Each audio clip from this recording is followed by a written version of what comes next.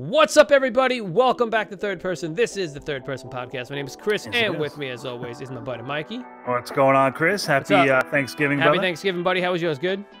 Yes. I ate like an animal and fell asleep probably about 7 o'clock and woke up like 12 o'clock. Oh, damn. See, no, I didn't go to bed that early, but I did eat tons and tons of pie, man. I'm still eating tons of pie, and I love it. I got pecan, cheesecake, pumpkin, and it's regular cheesecake, and some apple turnovers, man. You get it all covered. Yeah, no, it's a good holiday. I hope you guys had a good holiday, a good Thanksgiving. If you celebrate American Thanksgiving, I hope you had a good one. I would also like to apologize for this video being out way later than we anticipated. Way late. The holiday, we thought we had the holiday on check, and we did not, so we weren't able to get together to do this until when we are now. Very, very busy people. Yeah, so we definitely apologize for that. The next video should be on time, so don't worry about that. Anyway, Mikey, let's get into this. Yes. I will tell you right away that I did not really like this episode. I didn't like some of the stuff that they did, and I'll list them out real quick. One was the Rick and Daryl fight losing the guns. That was shit. Another one was how the lieutenants were reacting, and we can get into that in a second. Yeah, I guess those are the two main things. Oh, and how Eugene found out, that Dwight is the one that's given it. Yeah. So, I don't know, man. What'd you think? Did you like this? Did you not like it? I enjoyed the episode. I think the biggest positive is we did see a little bit. Obviously, let's kick it right off. We finally got Negan back again. Go back to Negan, yeah. From the first episode, we haven't seen him.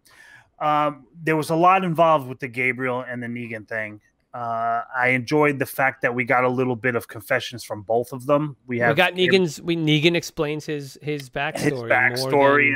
More than we've gotten on this. We know because we read the comic. Yeah, and if you read the comic, Gabriel trying to get the confession out of Negan and Gabriel confessing himself about what he did before, the church when it and how started, he did, and how he had to lock, how he locked people out. And I think Negan was like, "Whoa, that's cold, man," or something. Yeah. So it was, that was cool. Not to jump too far ahead, but I mean, we don't need to go too crazy. But when finally they were escaping the trailer with the guts and all this kind of stuff, there were several times when Gabriel got the gun back that I'm like, oh my God, just shoot this guy, and we actually saw them save each other from walkers. You see a side of Negan that I think they purposely gave us for a future plot point with his character. Being what? Being that there might be, I'd hate to say good in him, but I think he's not as bad as. Well, yeah. Look, they gave him a little bit of a side there that you're like, whoa. Let me piggyback. Easily killed him. So, yeah, I'm going to piggyback on what you're saying because and I agree, and not okay. Everybody, even bad guys, all right, are doing it for a reason. Yes, there are people that are just sadistic mofos that want to watch the world burn. Negan is not one of them. The governor was possibly one of them. But Negan is not. Negan has a backstory. Negan was a caring person to whatever degree he considers himself a caring person.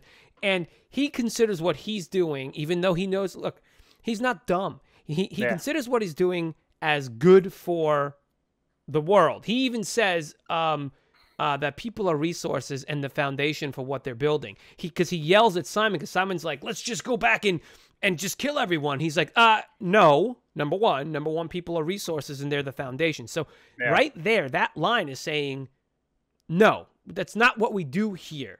Yes, he feels it's justified, like what he's done. Well, right. Yes, he knows that what he does is sadistic. He knows that but he knows that if nobody else, that's why people follow him. Yeah. That's why he's the guy in charge, because he is willing to burn someone's face off. He is willing to take a bunch of wives. He is willing to do the things that most people are not.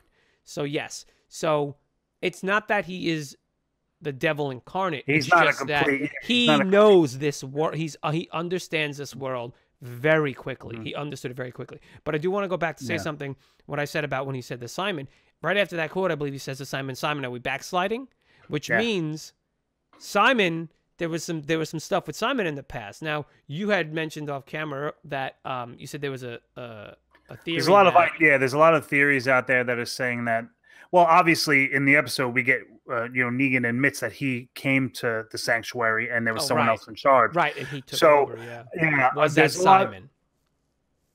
What was that? Simon was Simon. Was Simon the one that was in charge? Listen, when everybody thought, when all these lieutenants thought that Negan was gone and that Negan was dead, or no one had any clue, if he was alive or not, there was a big power struggle at that table.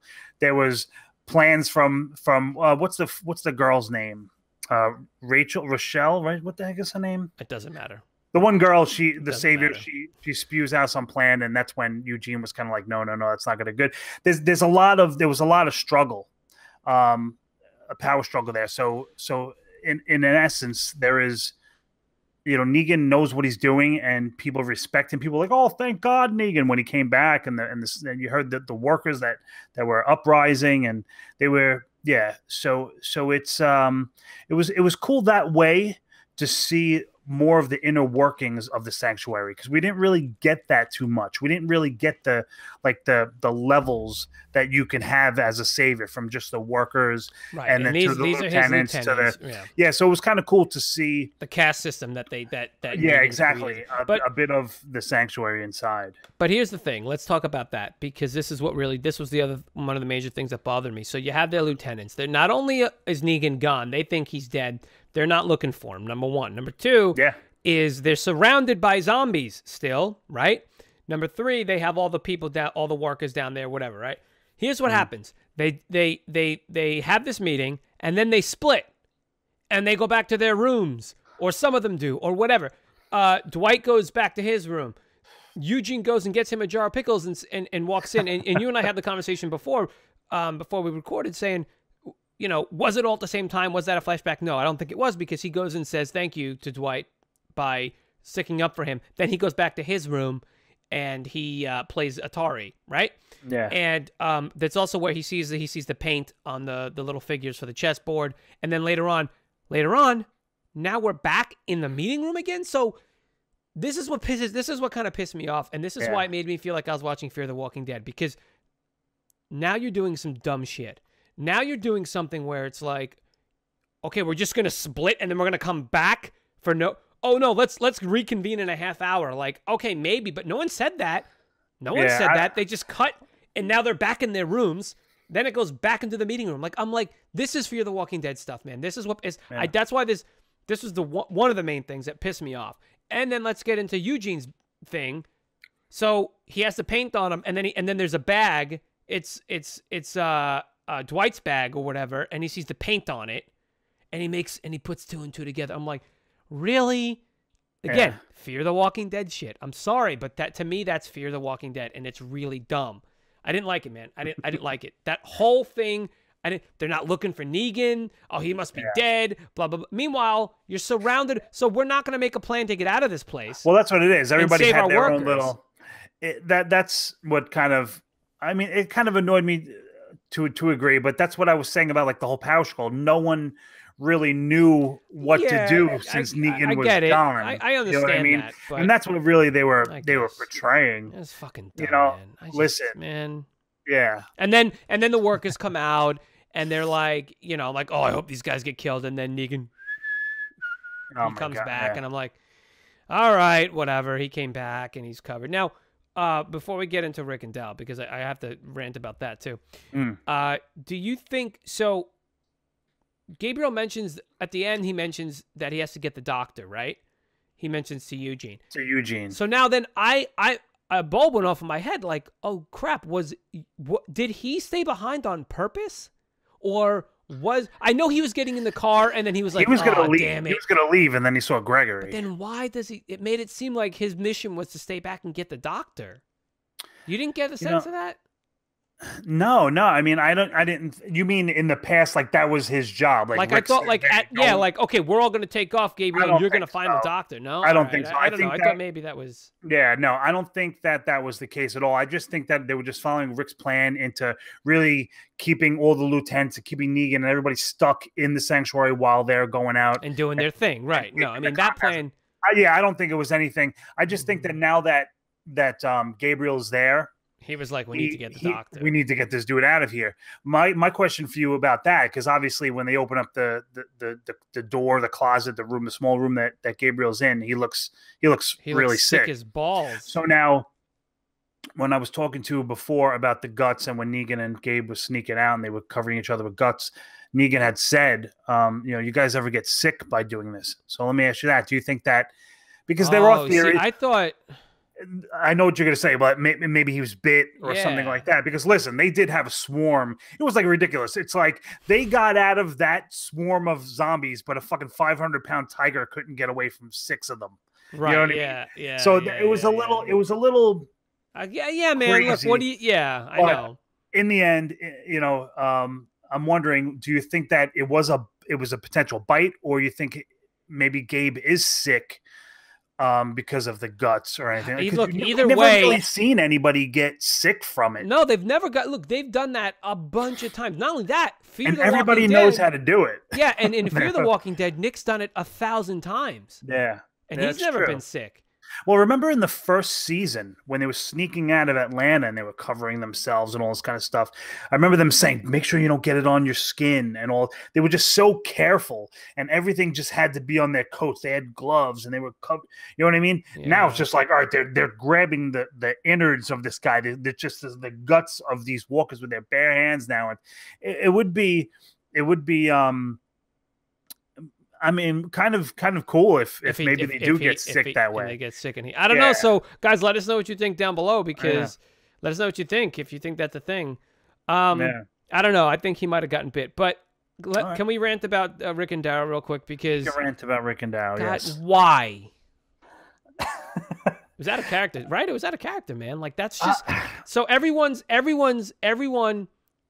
They had this plan. Here's the interesting thing, and I don't know if I like this or not, but they have this plan, and it seemed like a pretty good plan.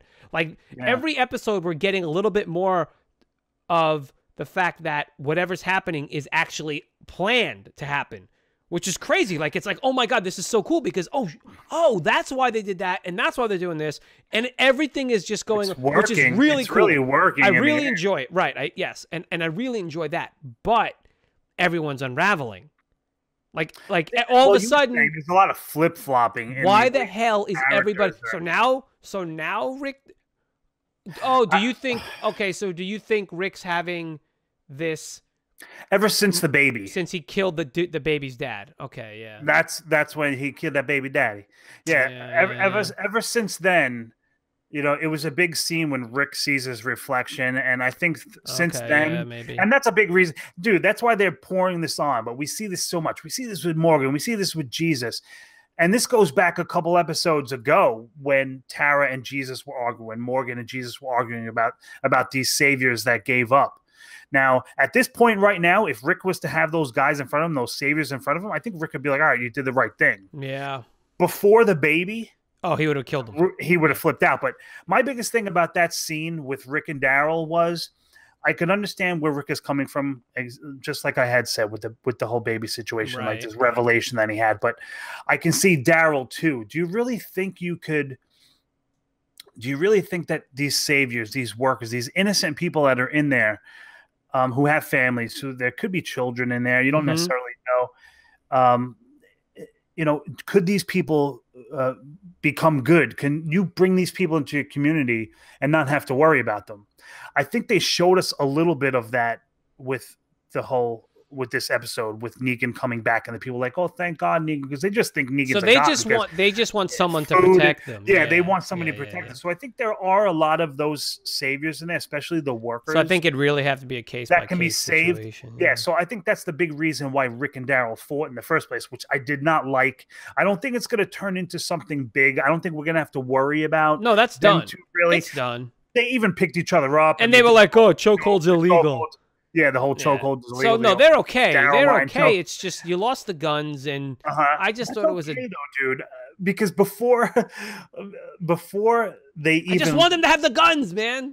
See that weapon? That's like having a nuke or something like that. That 50 cal. So in a way, it's almost like you're always gonna have to worry about that weapon falling into the wrong hands and potentially you die. So in a way, when the truck exploded, when Rick threw the dynamite and all this and all this kind of stuff and that kind of stuff was destroyed, I was almost like, all right, so no one has it. It's like it's an unnecessary weapon to a degree for me. I guess. So I kind of was like, all right. But what do you think? You say that you don't like. I don't the like. way I wanted them to have the guns. I wanted them to have the guns. Yeah. You know? And yes, I do agree with. Yeah, I guess I see where they were going, and I guess having a fight with two men like that, I guess it's inevitable to have a scuffle. But I just didn't like the way that was. I didn't like the way it went down. I didn't like the way it was just. Whatever. Let's put it behind us. Strange. It's that. Let's talk about the helicopter. Last thing we talk about. Yes. And then we have to go to sleep. Well, no, I'm just kidding. This is the second time we've seen a helicopter fly over Rick since I think it was the third episode in the first season when they were in Atlanta. Well, don't forget, there's also the helicopter with the governor. The governor. Well, that's where that first initial helicopter came from. So where the hell? I have no idea, and I don't recall this in the comic either. Do you? Is this something not from the comic? I don't remember this from the comic, but yeah. So dude, I haven't looked at any theories. I haven't looked at anything. I did watch a couple videos. Oh, you bastard! About where this helicopter could come from. Mic when you talk. Sorry, man. And what'd you say? So face your mic when you talk, man. You're like talking. Face my. I'm talking to the side. You're talking to the left side, yeah. Listen, without going too crazy into spoiler territory, if you're a comic book reader, there's a new issue that just came out. I think it was 170. I haven't read it yet. Something like that. 173. No, but that's where this potential helicopter could be coming from. So I gotta go read it. I gotta get I'll let you guys stir on that. But there's a new possible enemy out there. I guess we're not sure if they're good or bad yet, but right. Some people are saying that's a little bit of a hint, and this is way past in the comic. It's years. Obviously, it's years. Listen, we're years ahead of the comic, but we didn't. So you think that this is a? You think it could just be a? It could be. We won't hear anything else from this season. It'll just be a thing. It's just a thing that happened. Yeah, exactly. Listen, dude, we got the helicopter initially in the first season, like episode 3, and we didn't see it until Michonne and Andrea stumbled upon the governor when they came upon the crashed helicopter. Yeah, so that was like season 3. Yeah, true. So yeah, it's just an idea. I mean, it's not necessarily my idea. This is, like I said, from other podcasts and some videos. And then the other quick theory is that it could possibly be from the junkyard people, that there are people that have gone back in the scenes in the junkyard where there's supposedly a helipad in the background. And I don't know how true this is. I didn't really even get into watching those videos very thoroughly or anything like that. But some people are also saying that they're scouting. So could it be? Other than that, for the most part, I just think it's a tease for something in the future. Okay, yeah, I get on board with that. Yeah. All right, let's wrap this up.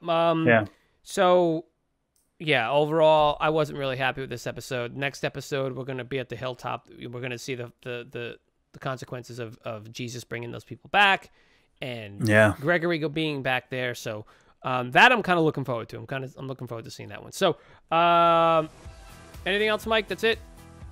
No, again, we're sorry that we got this video out to you guys so late, but I hope you guys also did enjoy your holiday. And we'll make sure that we're on time with the videos for the future. Yeah, definitely.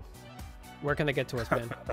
Of course, at Third Person Pod on the Instagram, on Facebook, and of course, write your comments below in this in the comment section of this video, and check out just check out Third Person Pod. We love hearing from you guys, and you're showing us so much love. And of course, don't forget iTunes. You have to listen to us at Third Person Pod also. Yep.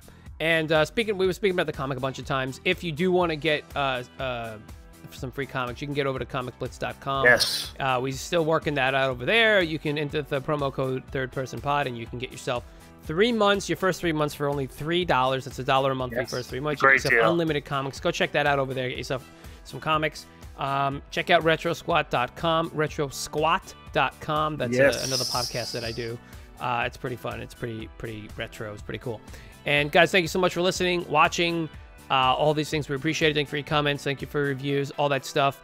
And we will definitely see you on the next episode of Third Person Pod for Fear the Walking Dead. So that's it. Good night, everyone. Later.